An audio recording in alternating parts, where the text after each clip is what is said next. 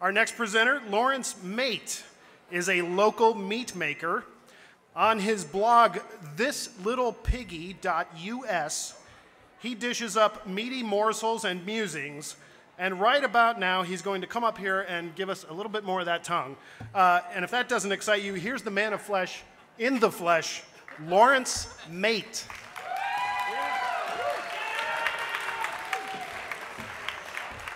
I thought it would be a nice warm-up act if people got a little bit of my tongue in their mouth before we start the show, and you get all these tongues in your eyes and in your ears.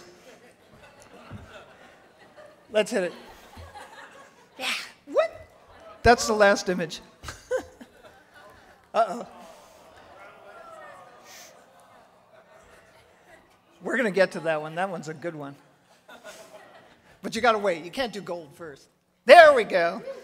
So anyway, my apologies for sticking my tongue out at everyone, my tongue and 19 other tongues, making a monster of myself in this way. But I want to just ask what it is about sticking our tongues out that is so provocative. So using my tongue to speak about the tongue, speaking in tongues, as it were, I'm hoping that you can start to imagine the tongue layered upon tongue, or the tongue folded back upon itself, maybe even refolded or enfolded in the embrace of the tongue until it becomes a maze that we find ourselves lost in. Because after all, language is literally rooted in the tongue. So how can the tongue talk about itself without tying itself in knots? How can the tongue turn upon itself, touch upon its own roots without disarticulating itself? And in the end, all I'm trying to do here tonight is to articulate the tortured silence of such a self-disarticulating tongue. Now, the origin of this experience for me is the word abligurition, which is an old word, and it simply means prodigal expenditure for food. But in its roots, this word also points to a certain aberration of the tongue, being excessively fond of food, being licorice or licorice. And this fear of the tongue, I think, is tied to a fear of sensuality and sexuality, particularly female sexuality, as if the tongue at its dark, imaginary roots is connected to the penis and shouldn't be wielded by a woman as a weapon, as you'll see in the next image, where if the tongue is a mock penis, it also mocks the penis, because making a mockery of our face when we disfigure it in that way, we also mock those gazing on us who see themselves in this distorted mirror of our face. Because we're all familiar with sticking our tongue out at someone as an act of self-assertion or defiance of those who would mock us or those who would look down upon us. Here you see the tongue drawn from its sheath like a dagger, challenging us to a fight, but it's a mock dagger, you know, a poor substitute in the hands or the mouth of a woman or a child. It's a mock threat, but also a very real one, because it mocks the very thing which, above all, shouldn't be mocked.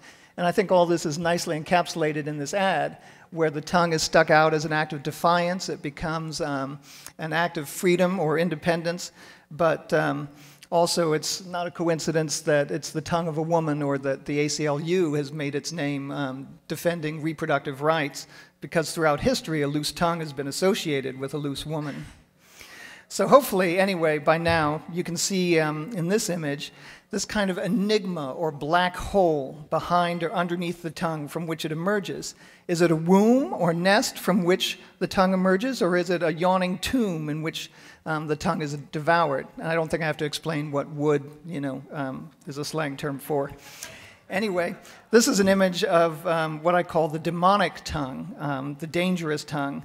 If the tongue is American as American pie, it can also be dangerous, threatening, and we have to close the gates on it. And the teeth are the first line of defense against this demonic tongue. I collaborated with Paul Young to get this other alien reference in here. It's a great movie. Everyone should see it. And there you have, these teeth that are a threat, but then the tongue that shoots out like a penis, and it's got the second set of teeth on the end of it. So it's this kind of redoubled threat. And now I just want to quickly look at a few slides of images of control, so that if the tongue is like a sword, like a weapon, then it's like, well, do we need to take a second sword and turn it against the tongue? to transfix it or pierce it and immobilize it. I mean, you talk about biting your tongue. That's something else. And then in this sculpture by an artist named Lee Bonacu, she's composed this mouth-like orifice entirely of saw blades. And I think it's so unsettling because of the uncertainty of whether all these teeth are there to protect us from a threat behind the mouth or whether the teeth are themselves a threat. And so here you see the teeth, again, then put behind another cage, which is like a set of teeth. So it's like the mouth is enclosed inside another orifice. And in this last image, you see the same kind of doubling where there are teeth that appear dangerous as if they're about to bite. And they have to be, it's like they need to be hidden from view behind the lips. When we talk about, you see this is a kind of literalization of the metaphor. We need to zip your lips. But the very teeth of the zipper re-embody the threat of the teeth that they're supposed to be hiding. And this is not just some Photoshop fantasy that a few people cooked up and that I stumbled across. This is something with a whole history and legacy. These are all called scolds, branks, or gags. They were used for hundreds of years, strapped to the head of women who thought or were judged to have misused their tongues or abused their freedom of speech. It has a metal tongue that's inserted into the mouth to immobilize the woman's tongue. On it are these metal barbs that actually lacerate the tongue and bite into it. So it's like a punishment to bite the tongue of someone who's incapable of restraining their own tongue. It's a mask that like makes a mockery of someone who has made a mockery of their own face, until, as you can see in this image, the woman is restrained on a leash, being led along docilely by the man who's got his wooden staff of authority, again, in control. But all these images are images of a violence that's imposed from outside, of a torture that's inflicted. And I want to ask in the last two, what happens when such a silence is internalized, self-imposed, and yet manages to make itself heard, or at least visible? And I think in the light of all the other images we've seen, one like this becomes haunting, maybe even mutely eloquent. And finally, I just want to ask if it's possible to imagine such a self-imposed silence as golden. And that's where that image of the golden tongue should be, yes, should be coming in.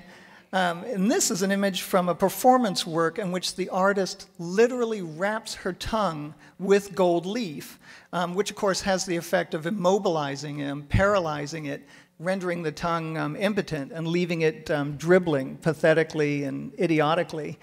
And I just wanted to ask, finally, is this an eloquent image of the silence that haunts even the most golden-tongued oratory? Thanks.